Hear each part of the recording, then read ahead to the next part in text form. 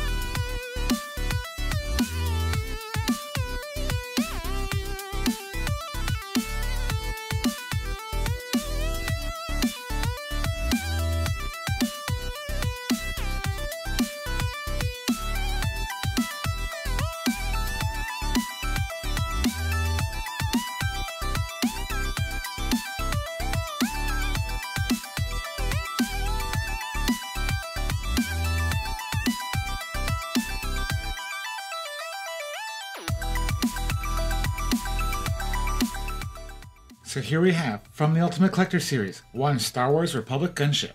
And, as we come to expect from this line, this ship is both large and nicely detailed. As one would expect from a gunship, this military aircraft is well equipped to provide support to their troops on the ground, execute some airstrikes, or engage in some close quarters air-to-air combat. To facilitate this ship is equipped with 3 laser cannons, 4 turrets, a whole host of air-to-ground missiles and air-to-air missiles, as well as being a troop carrier.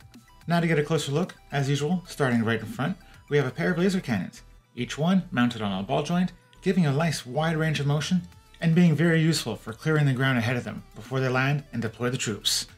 Just a little further back, on either side of the ship, we find an open archway, where our troopers can get in and out, and leads to another room at the front of the ship, where, amongst other things, you'd find the medical droid. Then, going back just a little bit further, again on both sides of the ship, we come to the first of the turrets. These would typically be manned, having a clone trooper within, and have a range of motion allowing it to sweep from side to side, clearing targets on either side of the ship. Heading to the back and skipping the interior for now, we come to these side panels, which you can slide backwards, exposing the interior a little bit more and making it easier for our clone troopers to get in and out. Now, making it all the way to the back of the ship, we have another one of these laser turrets, again, mounted on a ball joint, so having a very wide range of motion. And just beneath that, we have a little door that can open up, allowing for the troopers to load equipment, speeder bikes, or other in and out the back.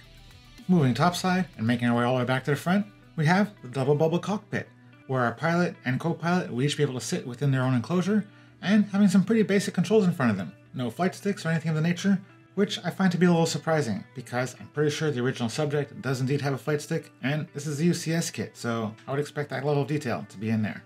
As before, moving towards the back of the ship, we find a bank of missiles, loaded into 2 carousels that are mechanically linked together, so as you rotate one, the other one rotates in turn. These missiles will be used for airstrikes, supporting the troops on the ground, and to fire them, they will be loaded into the long launch tubes that are located just to either side of these missile carousels. With the body covered, we now come to the wings, where at the tip of each one we find a nice little ball turret. This one's unmanned, and the quote-unquote real gunship wouldn't be able to rotate freely in all directions, but in this model just sits static in place. And then on the underside, each wing is equipped with 4 air-to-air missiles for the aerial combat and situations that are sure to arise. And there are 4 more of these located within the gunship. I don't think they can fire from here. I'm pretty sure the troops would need to reattach these to the bottom of the wings for the next time they take off, but here's some extra ammunition. And all the way in the back, we can see there's a pair of computer consoles here, so our troops can get some information of some sort. Not sure what they would need to see.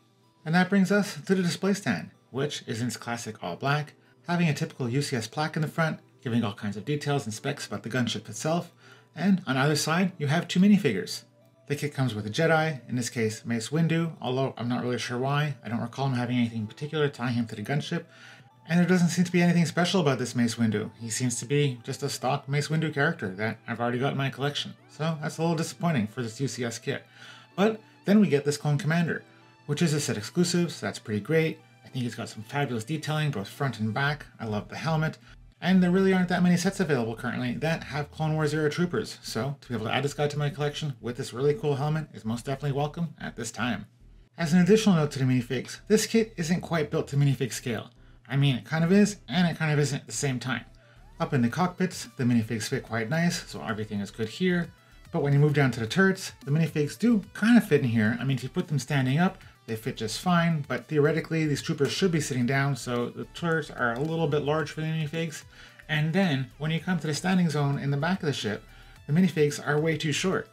So, while some parts of the ship can load up with minifigs, other parts can't, and that's a little disappointing because, of course, I'd love to have some pilots in there, get some troopers into the turrets, and then, of course, have a lineup of troopers waiting to be deployed.